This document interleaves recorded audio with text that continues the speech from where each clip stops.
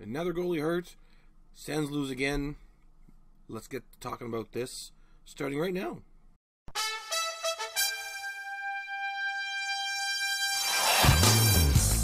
Alright, so start off with the game. I also going to have a Jeff update today. So Mr. Jeff Daly, good friend of mine, he's going to update us on what's going down in the minors and all that kind of fun stuff. So he knows a lot more than I do. So he'll be on in a minute. But first, I'm going to get through the first two periods. Then Jeff's going to talk, and then I'll finish off with the third period. So let's get this started. So first of all, they start off bad, like just very identical to the last game against Vancouver. They start off bad. First goal, no chance for Decord. Not the greatest defensive play. You know what? I'm not even going to say anything. Whatever. They got scored on. Let's just leave it at that. Second goal, yeah, I can kind of see Chabot was kind of tripped. He kind of fell pretty easily too, so could have been a penalty, could not. Either way, it ends up in the back of the net again. But then after that, Ottawa seemed to wake up a little bit, and they start playing much better. So that definitely happened. The one thing that I think all our Sens fans are wondering is, can you not discipline a player if he's considered a veteran player? Gudbranson, was god awful, especially in the first period. Some of those plays, and I'm going to show you one that's just mind-boggling. What was he doing there? What was he? What is he drunk or something? I don't know what's going on here. So, anyways, I don't get it. I don't understand it. The guy should have been. I don't know. Maybe there's some kind of rule where you're not allowed to discipline a guy or bench him if he's a veteran. I don't know, but I'd rather have Woolan in there. Anybody, Riley, anybody. Wow. I mean, what is going on there? Anyways, what can you do? It's not like we're trying for a playoff spot. Anyways. Another thing is, and people are going to hate me for this. I think there's something going on with Chabot, and nobody's addressing it. They're just letting him play unbelievable amount of minutes a game, and I think it's hurting the team. Not only is he making bad plays, he makes good plays and bad plays. Let me get that straight. But I think he plays too much. They need to drop his ice time down. We're not getting anywhere this year. Why risk hurting him? Get his ice. There's no reason he should be playing that many minutes. It makes no sense to me. We're not trying for a playoff spot.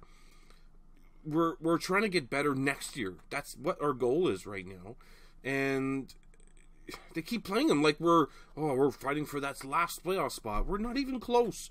We're so far away from that playoff spot. It's not even funny. It's not gonna happen. So why play him so much? I don't understand that. Other than Branson maybe, because we just want to try to win, but let's just do something. Let the kids play more. Let Riley play more. To be honest, I know everybody hates Riley. I actually don't mind him. I don't think he's that bad. Yeah, he makes some plays once in a while, but I think the good is more than the bad for him. Play him a bit more. Play Zub more. Zub's been amazing. I'm sorry, but Zub's has been our best defenseman this year. I'm sorry, I don't care what anybody tells me. He's been extremely well poised, and it almost always makes the right play with the puck. And he does play quite a bit, I know, but he needs a little, maybe up his minutes a bit more, drop Chabot's down a bit more. No reason why you wouldn't do that. So we're down 2-0 after the end of the first. Second period comes along. Dzingel, boom, gets one pretty close. Sends press really hard. Dzingel gets a rebound, and we're already 2-1. And another thing I gotta say, I didn't see him too much in the third, but in the second, Bishop is looking amazing. He made one play, and I don't know if I can find it, but just hard work, skating hard. He wants the puck. He wants to win. He's up. That's the kind of guy that we need. That guy that and he does some nice plays, and he was the one that caused the Dzingel goal. So give him some more ice time. Drop the other guys that aren't doing anything down. You should play for your minutes. Is what I've never been a coach. I'm not going to start thinking I'm some coach. But the way I look at the game, I've played on a lot of hockey teams. You usually play the guys that are doing the best. Sometimes maybe guys are good and they're just having a bad game or two. That's different. But he's had two, 3 games now, and he's been working really hard, making good plays each game. Give him more minutes. Reward him for his play. That's just my take on it. But anyways, other than the Dzingel goal, the second period, not a whole lot happened. A little bit of back and forth. Honestly, not a whole lot after the Dzingel goal, to be honest. Not much happened, anyways. And then that basically gets us to 2-1 after the second period. And now I'm going to stop, and we're going to bring Jeff in. Jeff, take it away. Hey, man, thanks for having me. So in this new installment of Sens Prospects, we have to talk about North Dakota Fighting Hawks. They just won the NCHC championship, and so they're really looking good. To win that championship now, they're going to go up against another 16 teams in the NCAA.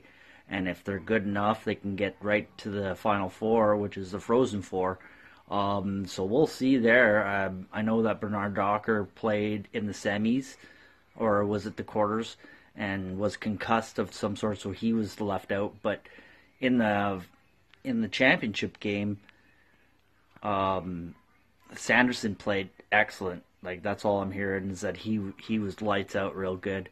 And Pinto ends up having about, I think, 15 goals, 15 assists. So they're calculating all the points. So he's got 30 points. He's also up for the Hobie Baker Award, and did win the Player of the Year for that division. So they're looking good. The guys that we have playing for that development, college, they're going to be the next best thing. And if they do lose, unfortunately, if that happens, they'll be probably brought up to the Ottawa Senators. That's what I'm hearing as well, is that they could get a chance to play a couple of games. From there, I guess we've got some notes on Belleville, an ex-67 player who's a goaltender, Cedric DeAndre, signed kind of an amateur tryout, and he ended up starting the game for Belleville. They're not doing all that good, though. They're only about 2-6-1. It's not looking that great. Cole Reinhardt, though, that they drafted in the 6th round this year, seems to actually be producing a little bit, and so he's got 3 points on the year. And Lassie Thompson, who was drafted the year before as our first rounder from Finland, has 4 assists, and so he's doing pretty darn good too. And I guess from there, there's not a whole lot more to talk about, but we've got some good stuff going on in the NHL with Decord playing great, and I know I have some updates on some of the top rookies in the NHL for the Calder, and Stutzla's in there, right? And so the top 3 with Kaprizov in Minnesota having 25 points, leading the way. Stutzla's got 18, and Norris has got 16 points. And we'll see what happens tonight against Vancouver. But it's looking good for the Sens and all our prospects. That's it for today. Go Sens, go. All right, welcome back to that. Thank you so much, Jeff, for that info. I always like learning about that to figure out who's coming up. Definitely some guys to look out for. So, anyways, now we get to the third. And I think, as everybody knows, unfortunately, Decord got hurt. He goes down. It didn't seem like much of a play. He must have rolled his knee or ankle. I'm not sure. He still ended up saving the puck, though, which was pretty impressive, to be honest, because he was down before the puck even got to the point. He was just laying on the ground. So, that sucks, because Decord's been good. I like the guy. He's got a great personality, wants to win. He's happy to be there. It just really kind of sucks. Good for Gustafsson, though. He finally gets a chance to actually play, and he ends up being very good. He ends up getting him to the overtime. But let's talk about first Norris's nice little snap. That little snapshot to make it 2-2. That happened about roughly halfway through the first period. Man, I can't talk.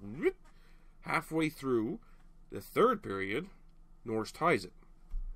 Not a whole lot after. A lot more back and forth.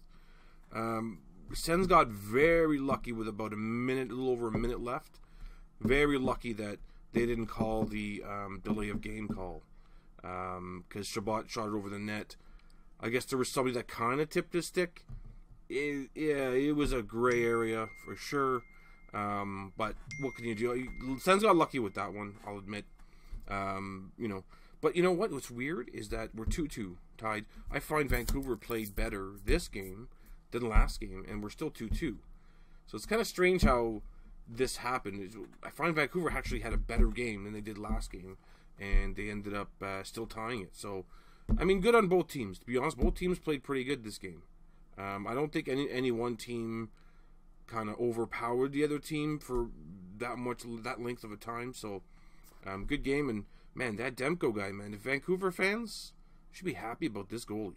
This guy is an absolute wall. He's made some great saves. Great goalie, from what I can see. Anyways, I don't know. Maybe he's bad in other games, but against us, this guy is an absolute wall. So, you know what? Good luck. Good on you, Vancouver fans. You got a very good goalie there, from what I can see.